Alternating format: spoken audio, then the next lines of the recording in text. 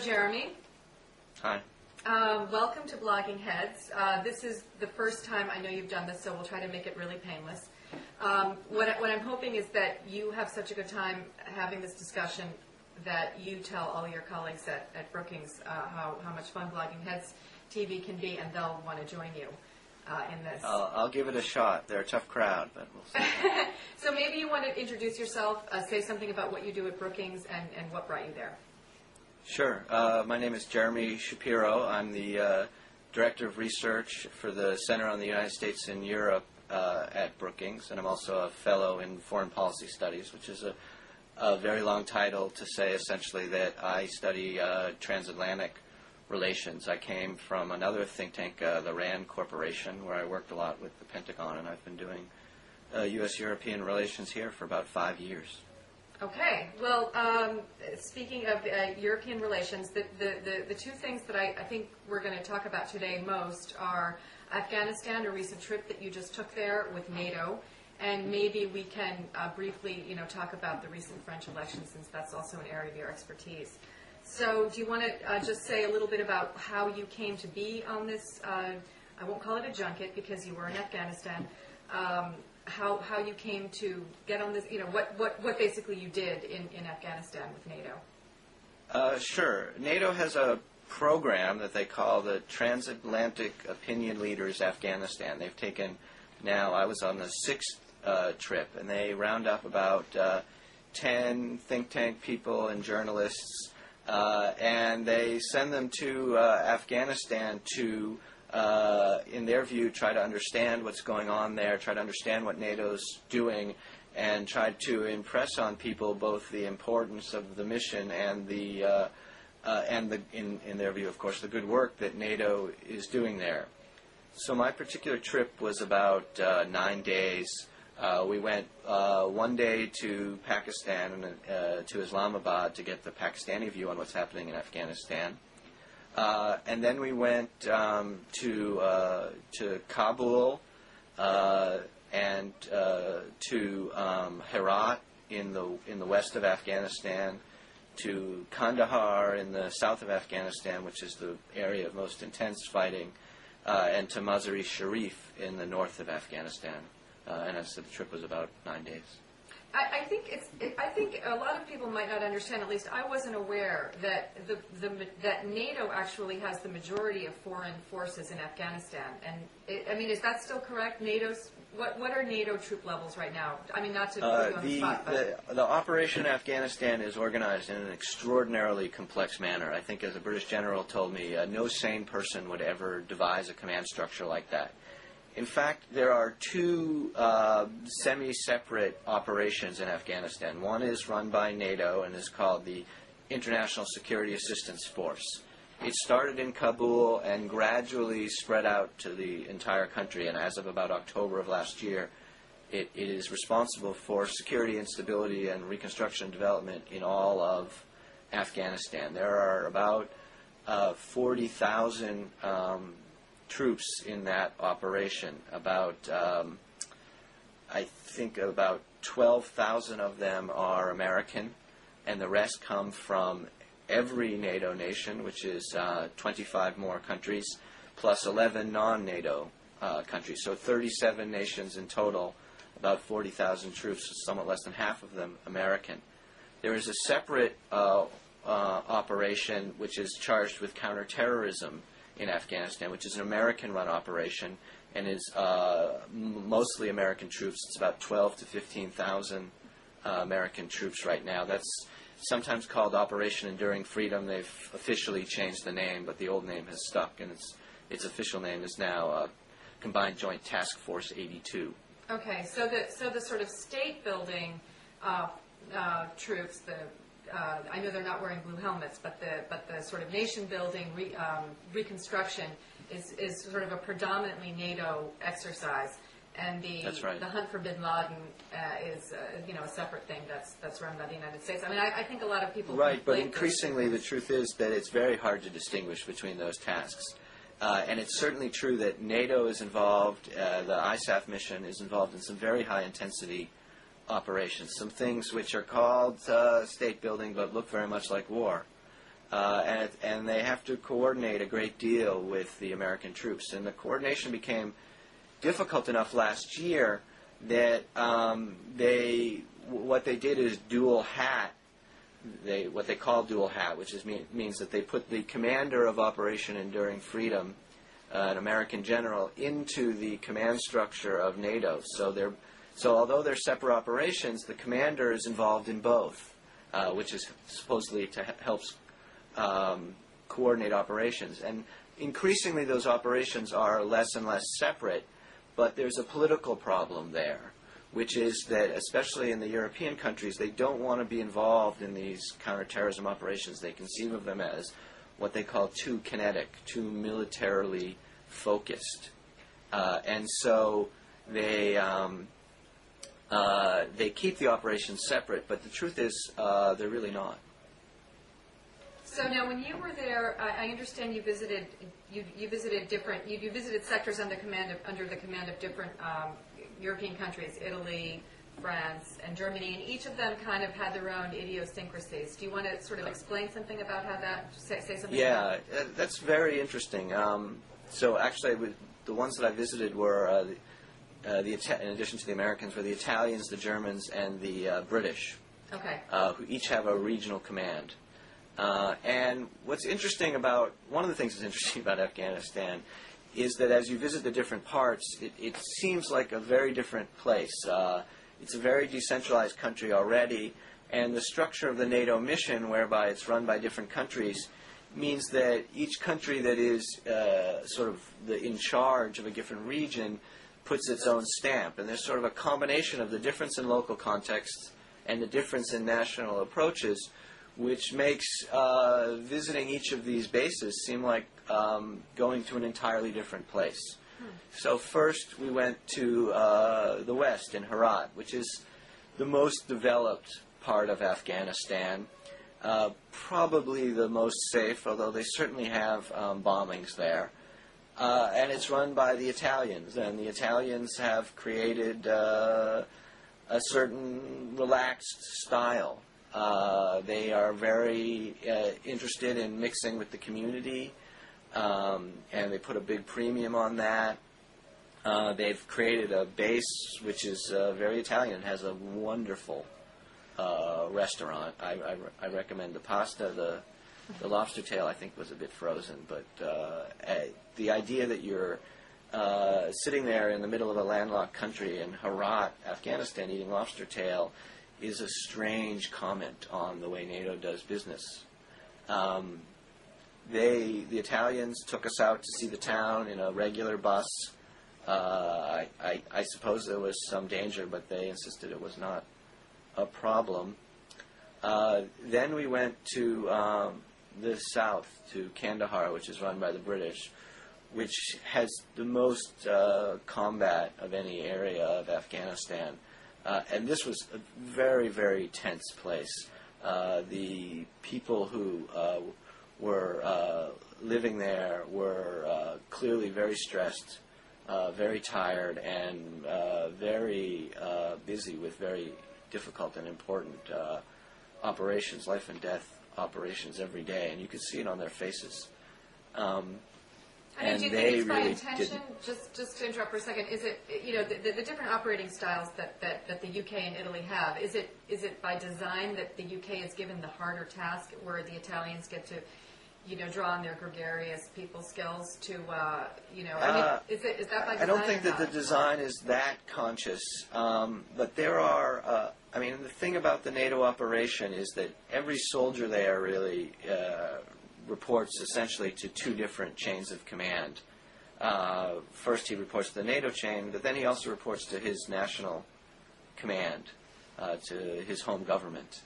And they each have very different political demands on the operation. The Italians don't have sufficient political will, sufficient popular support for the operation at home to be involved in the South, where the operations are of great intensity, and they haven't been willing to go south. And so they've been given that area to reflect the political willingness. There is a great need in NATO to accommodate those types of demands. And I wouldn't want to pick on the Italians here. Every country has what they call caveats, ways in which they will accept that their forces can be used, including the Americans, by the way. And that really does shape the NATO operation.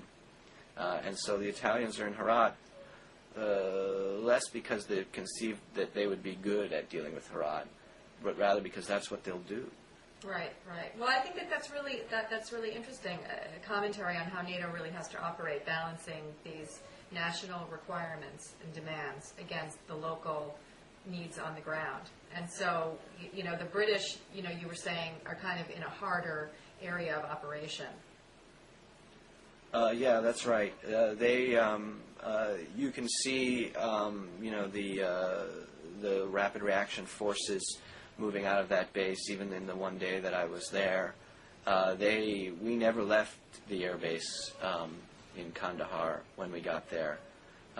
They were too nervous about the security requirements, and maybe even more importantly, they were just too busy to really deal with us. And I was quite sympathetic to that. It was frustrating to come all the way to Kandahar, Afghanistan, and sit in a conference room and watch PowerPoint presentations. But it was difficult to ask more of them.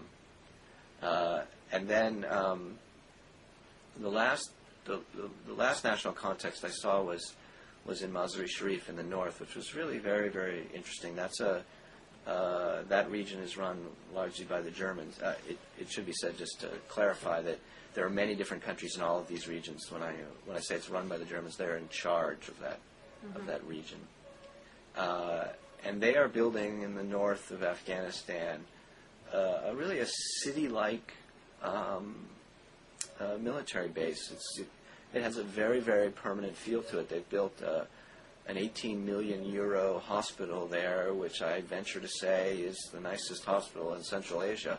I would definitely recommend, if you decide to get sick in Afghanistan, that you do it in Mazar-e Sharif.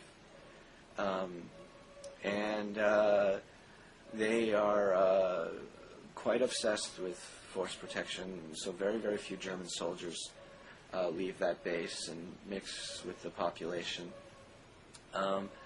The situation there has gotten a little bit, it's been fairly calm actually in the last few years, but just recently, just in the past few months, the insurgents have had a strategy of trying to spread their attacks. They weren't very successful last year at attacking en masse in the south, so they have smaller attacks all around the country. In the north, it's been a focus. They seem to perceive that the Germans are politically weak and really won't politically be able to sustain casualties.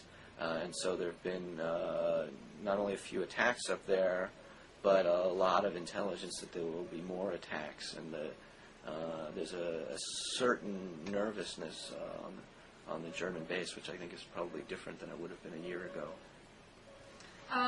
There's one interesting thing that I think you discussed when you were there was the opium issue and how NATO NATO has a specific mandate along with U.S. forces to work toward opium eradication, and there are some, I think, sophisticated efforts underway to persuade Afghan farmers not to grow opium. But in practice, I think you learned something different. Maybe you want to explain a little bit about that and NATO's approach. Right. It's a very complex and controversial topic, and I had difficulty getting insight into it. I think I got a little. NATO is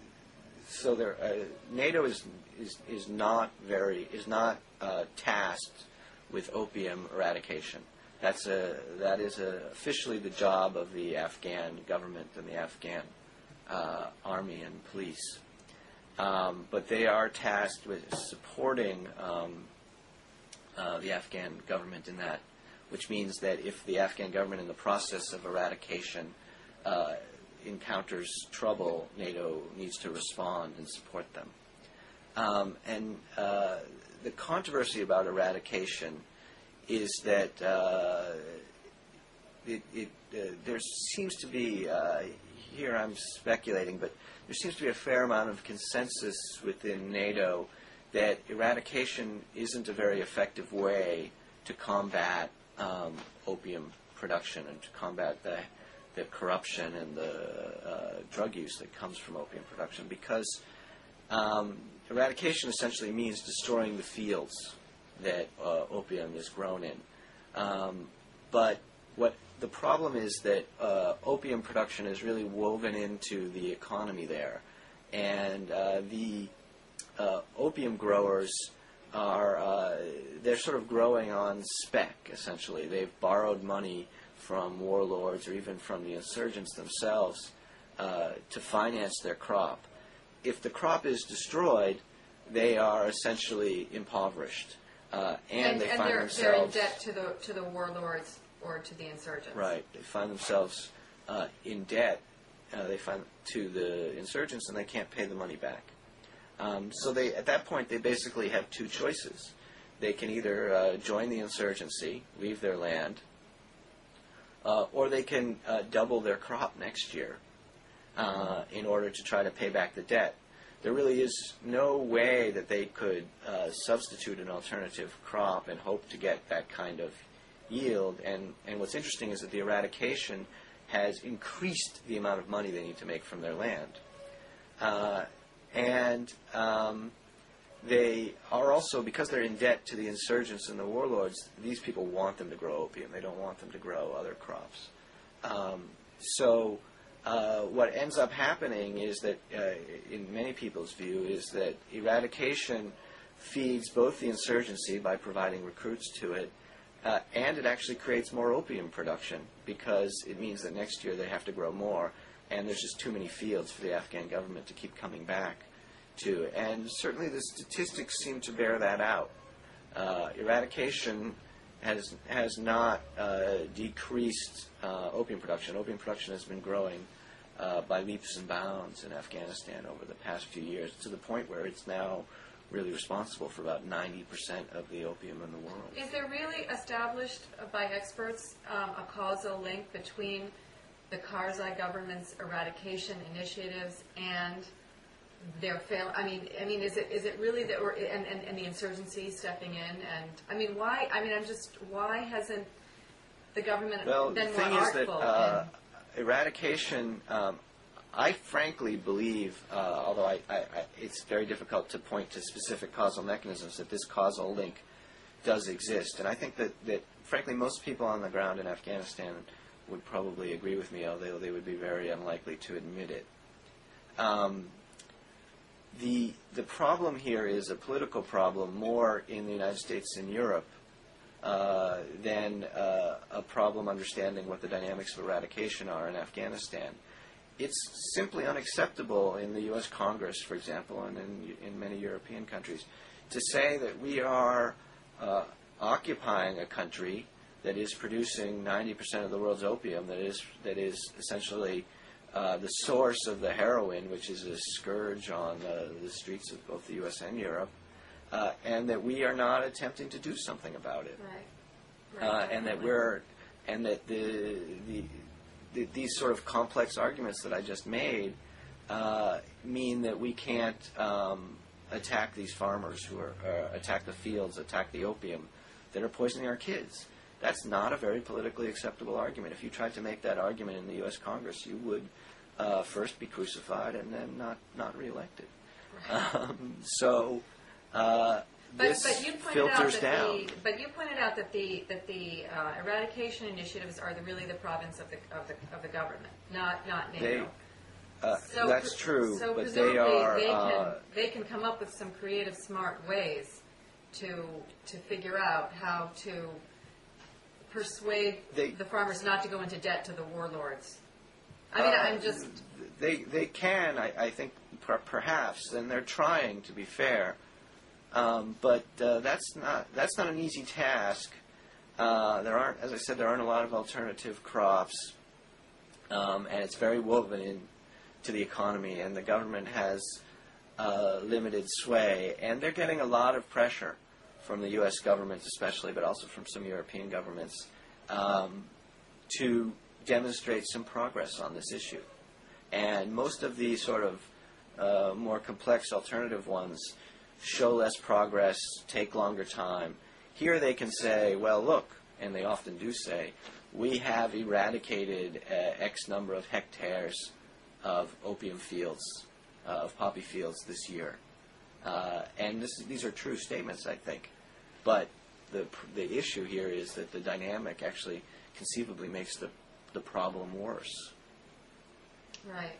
Well, shifting a little bit from opium to kind of, other, I think, perceptions of the conflict in Afghanistan is that the insurgency is getting worse there, not better, after 6 years. And maybe you want to share some thoughts about where you think the insurgency is.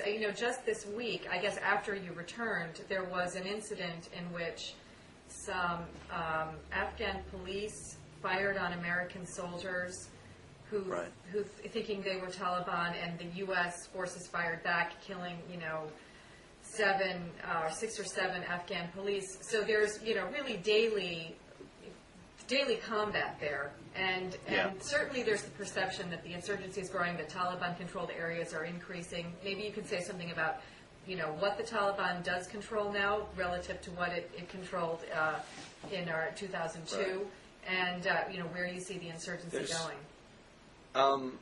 I think whether you think the insurgency is worse or better depends on where you start your analysis from.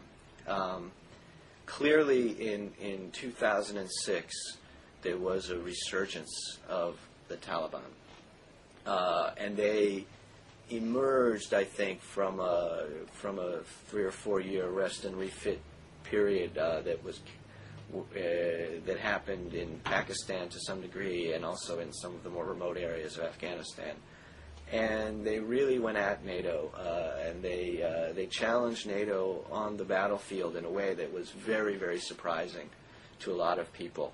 And they specifically aimed at what they perceived to be the weak links of the coalition that they could reach, namely the British and the Canadians in the south, in Helmand province, and in Kandahar. And 2006 was a very, very bad year in Afghanistan. A lot of heavy combat, and the British and the Canadians were involved in the most extensive combat operations that they've had since the Korean War.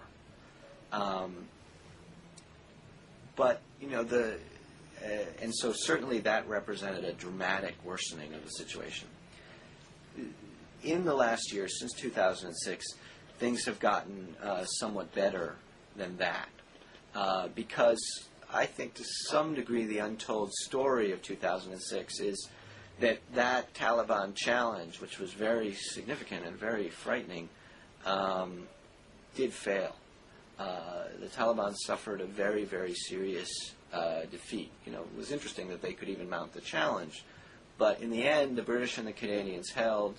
The Taliban were defeated when they massed, and it was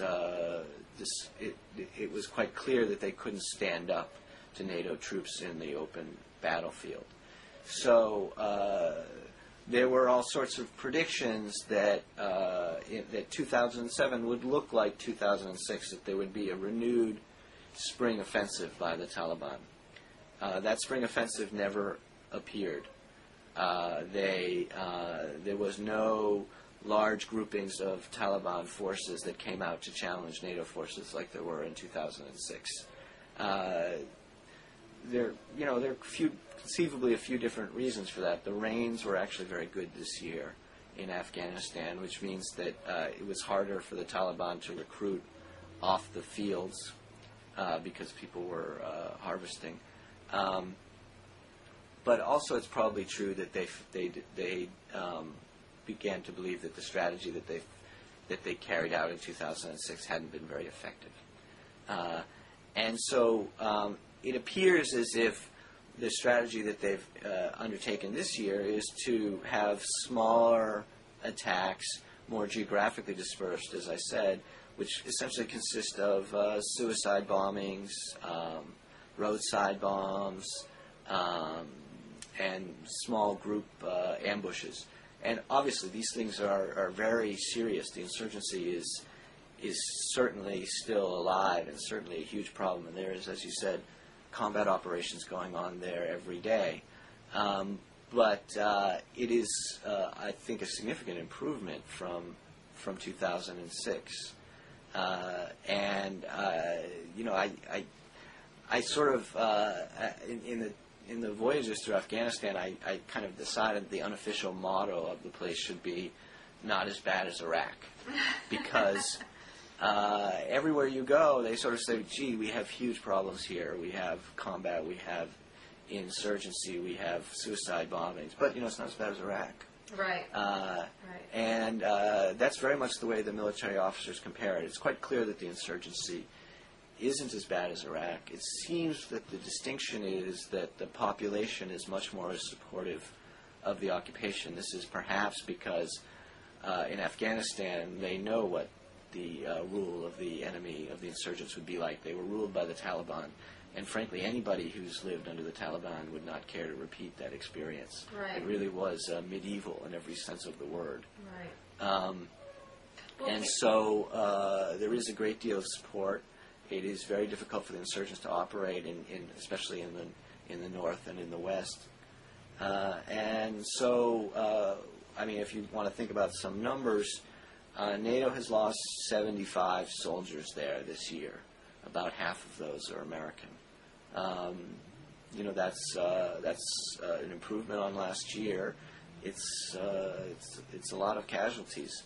Obviously, it doesn't compare to Iraq. Right. And NATO has.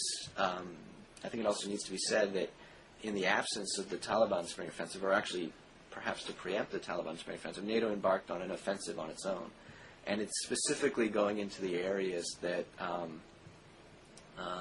it hasn't been in the past few years, and trying to root out insurgent control, and trying to bring, to, as they say, extend the authority of the Afghan government to the more remote areas. I think they've made some slow progress in that.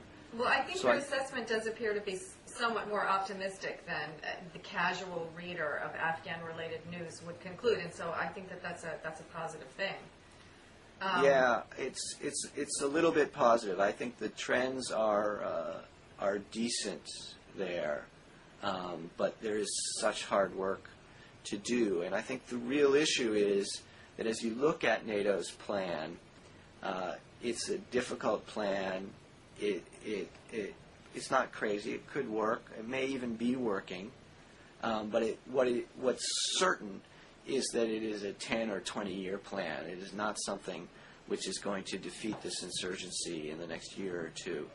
And it's much less clear that the politics on the home fronts, both in the United States and Europe, will support or even aware that we have a 20-year plan for Afghanistan.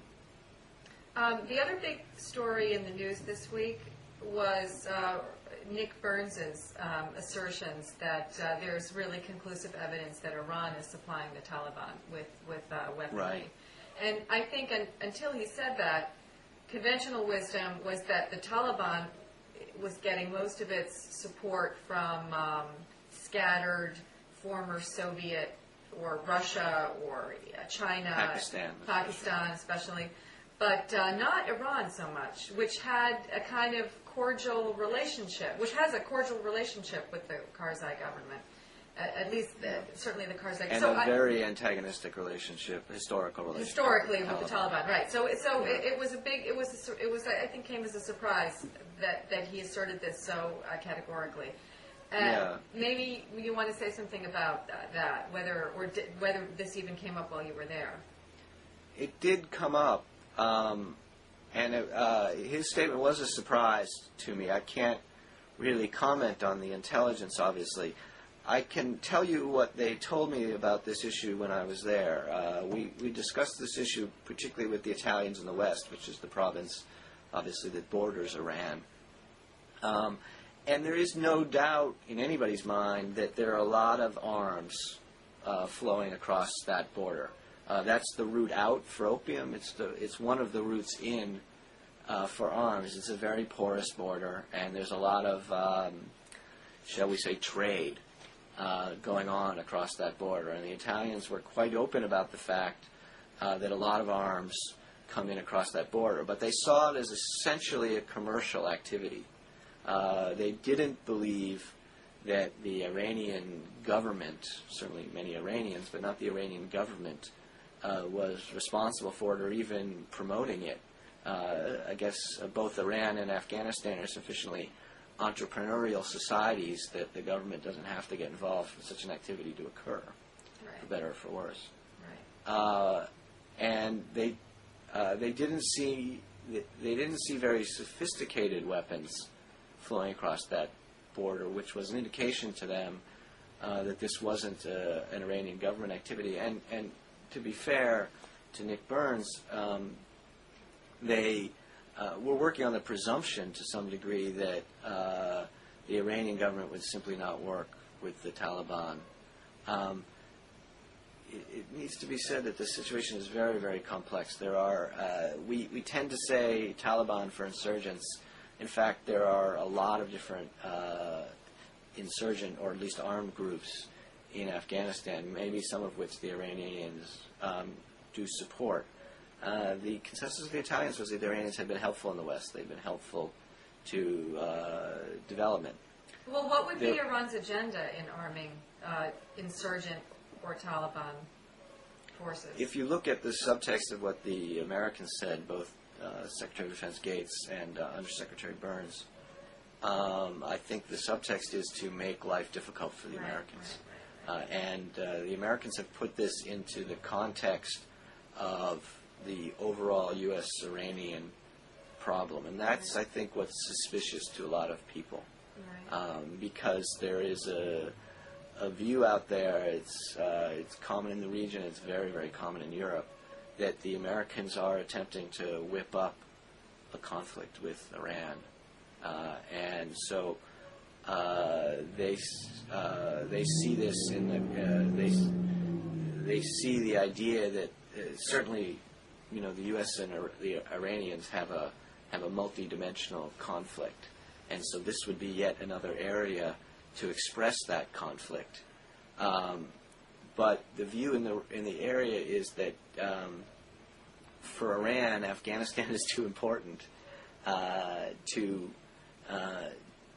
privilege the conflict with the United States, if you will, and that they operate in Afghanistan and support the government of Afghanistan because they have interests in Afghanistan, and that those are actually for them more important than the conflict with the United States.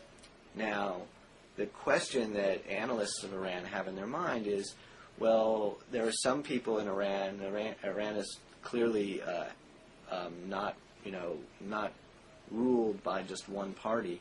There are clearly some people in Iran who are more interested in the conflict with the United States than in stability in Afghanistan or even in Afghan-Iranian relations.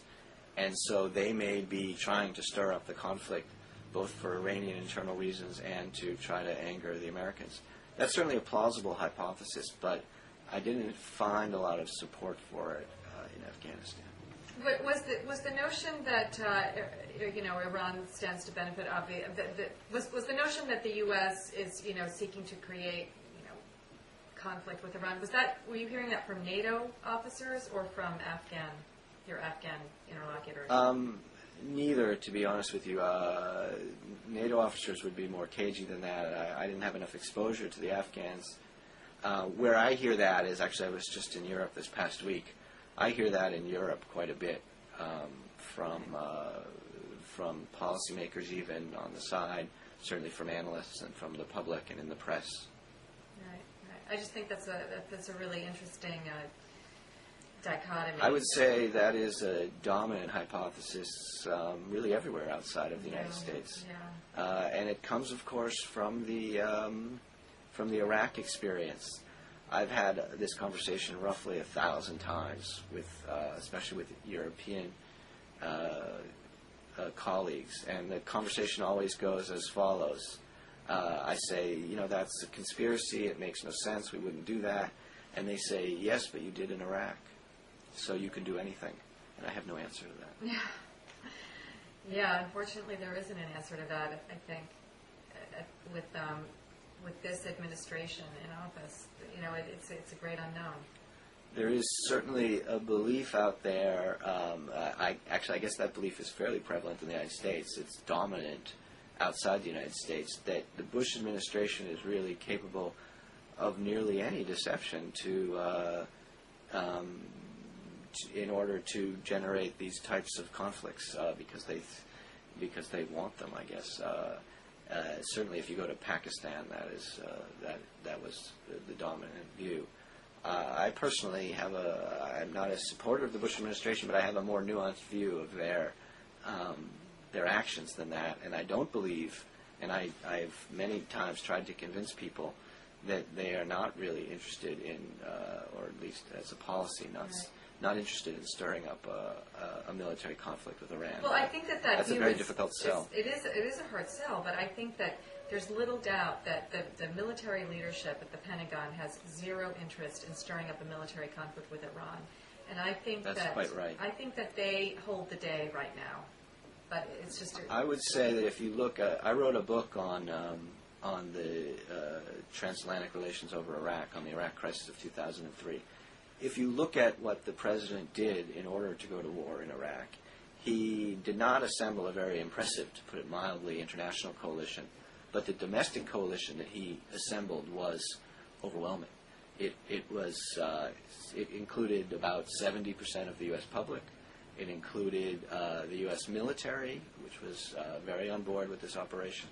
It included the U.S. Congress. It included the Democratic Party. That coalition doesn't exist at all for Iran. None of those parties would be, as you pointed out, and the most significant one, as I think you said, is the U.S. military. None of those parties is interested in a war with Iran. And I think it would be very difficult, even for the President of the United States, to initiate a military conflict in those domestic political circumstances. It always surprises me in discussions with European diplomats, the French in particular, how really hard line France is on Iran's nuclear program. If you happen to attend, a conference or a panel with any French diplomats, they will often not on the issue of use of military force, but on their opposition to an Iranian nuclear capability.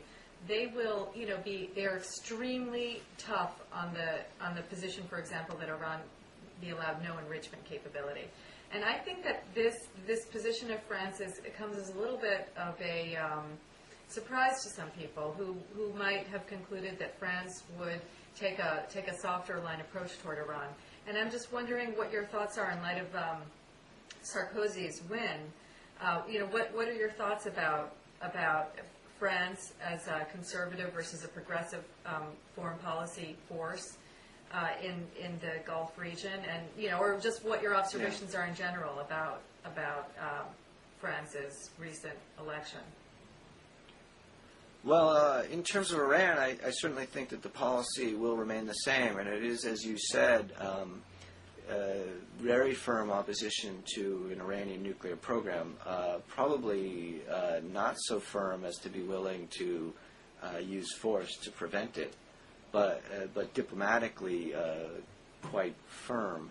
And that is a product of the fact that since 2002, really, the British and the French and the Germans have been in charge of the diplomacy with Iran and have been attempting to negotiate a solution to the Iranian program, and have, in the process, acquired a certain stake in success in these negotiations. And certainly, an Iranian nuclear program would be failure. It needs also to be said that they are a bit worried about what the Americans will do if they don't succeed in getting the Iranians to, and they're also afraid of what the Israelis will do if they don't succeed in getting the Iranians to stop their nuclear program.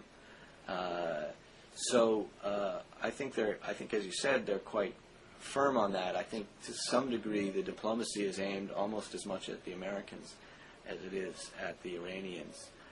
And unfortunately, the consensus in Europe right now, although they've held firm, and frankly the antics of the Iranian government over the last couple of years with their sort of condemnations of Israel and their denials of the Holocaust have made this somewhat easier for the Europeans.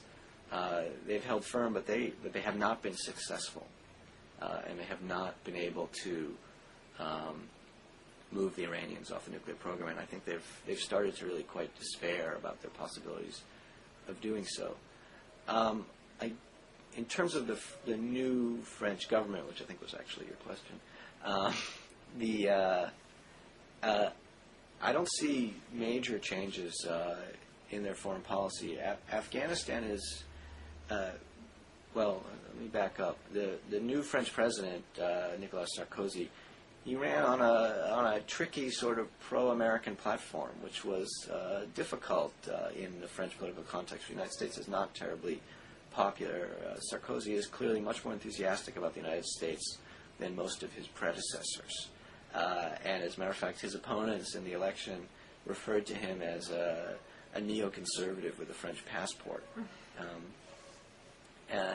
And as a result, he has felt a need, and probably will feel a need over the first year of his presidency, to create a certain distance between himself and the United States, to just at least demonstrate that he has independence of mind, which is very important in the French context, that he has independence vis-a-vis the United States.